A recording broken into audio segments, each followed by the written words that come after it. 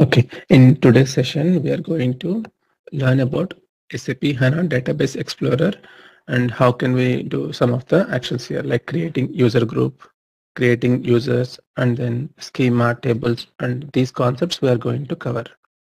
So the first one is creating user group. For this, so now I am going to log in into my BTP trial account with my credentials.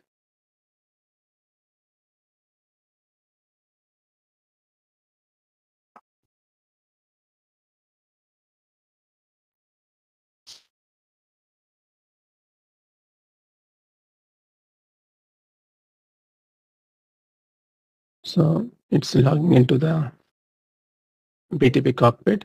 So from here we can go to our trial account. So once we are in the trial account, click on this trial sub account. In the trial sub account, under instance and subscriptions, you can see your subscriptions. Currently we have subscription to HANA Cloud and BTP. Now click on this HANA Cloud. Okay, if you click on this icon, it will take you to the application. Now it is trying to open the SAP HANA Cloud Central. So here we can see the instances which we created. As said, like on nightly basis, SAP is going to shut down the databases. So that's why currently it is stopped. So now we need to restart our instance. So for that, we're clicking on these three dots on the right side and then click on start button. It takes some time for starting this instance and go to the running state. Okay, let's wait for that. So after a few minutes, now the instance is up and running. So now what we are going to do next, so we need to, our not is the next task. So currently this is our database. Now if I click on these three dots and go to this open SAP HANA Database Explorer, it will go to my, HANA Database Explorer. But before doing that, what I'm going to do in this particular instance, I'm going to do something. Okay, so let's come into this one. Here we have an option called manage configurations. When we click on this database instance on the right side, we have an option to manage the configurations. Here you have some options called user and authorization management.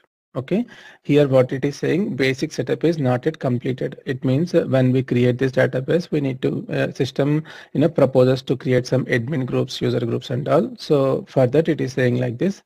Now what we are going to do, our task is to create a user group. Okay, now I am going to create two user groups, admin user and user group.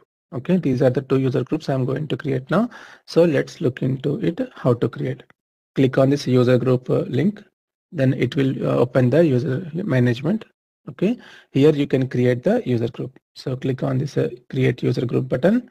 Then we need to provide our name. So what I said, like the first one is admin user, admin underscore user. This is one user group I am going to create.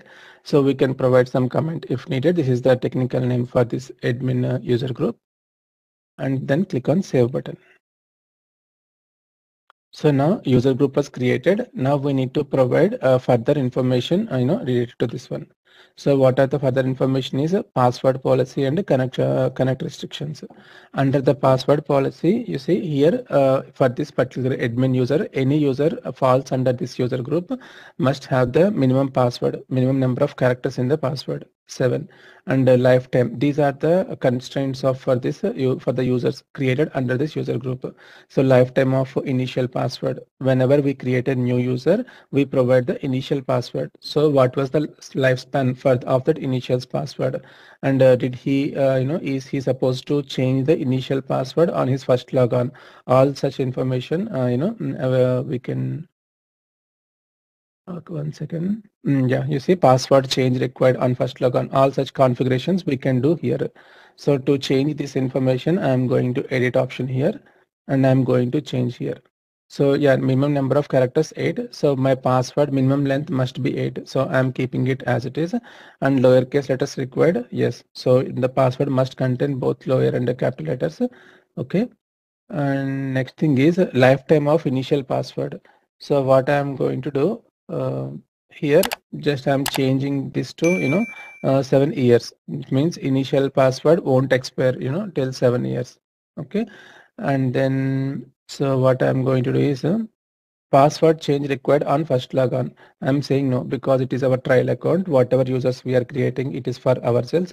So that's why I'm going to keep this setting as password change required on first logon as a no.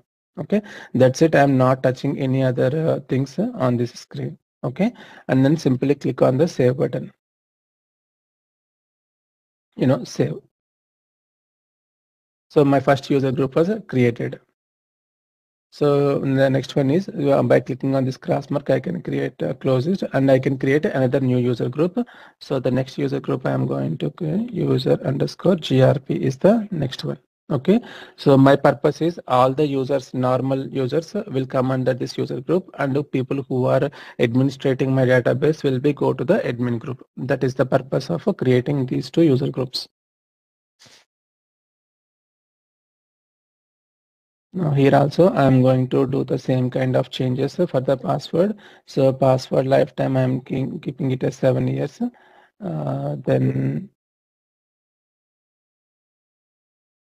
Then here I'm giving no. Okay, for the first time password change. Click on and scroll up, save. So I'm done with the creation of user group. So this is how we can do it. But for the same time, if you want these kind of operations like creating user group, creating users, we can do it from the SQL console also. For those, you need to have the you need to write some SQL statements. Okay, so we can look into those SQL statements at a later point. As of now, I am teaching everything from the graphical from here side, Sap Hana Cloud Central side. Okay, so we are done with creation of user group, and then what is our next thing? Our next thing is creating a user. Now I am going to create two users, admin one and user one. Okay, so let's see how to create these two users. Now go to the users tab here.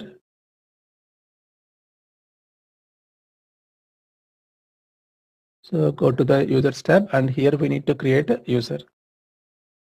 Okay, so now provide here, as I said, admin one, the admin user, and here user group. So when I'm creating this admin, so which user group I want to add this user, I can provide it here.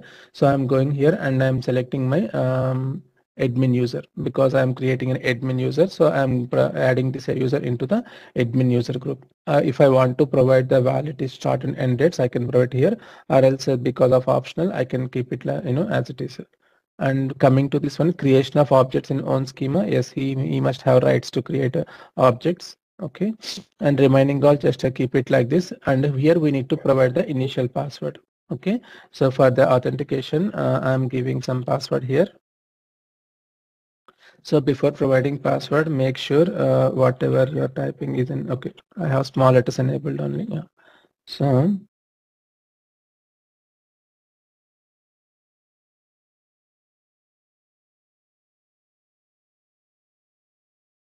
okay, I provided the initial password for this user, and then force password change on next logon. So no. Okay, means when user logs on to the next time, is he supposed to change password? Means no, because I am going to use this the user, so I am giving this as a no.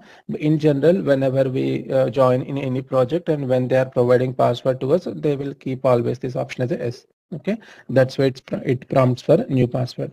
Then click on save button. 1 second. What happened? That radio button got changed. Huh? I feel it like this. Force password change and next login. No, yeah, done. So admin one user was created. Okay, with these roles, and then password also is there. Cool. Okay. Next. And enable password lifetime check means it will check the lifetime of the password which we created in the user group. If we make it no, then it won't check for the lifetime. It will be there till lifelong. The next one is okay. Admin user is completed. Now we are going to create a new user, one more user, and this user is nothing but user one. So this is a regular user, like a business user kind of thing. So so that I am using it in under the user group. Okay.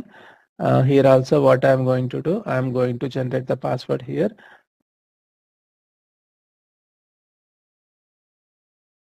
So make sure always my caps lock is not on when providing this password. Okay, password 1 and force password to the next login no, and enable password lifetime check no, and then click save. Since it is trial account, I am keeping those as no, but in real environment, we must keep those two on.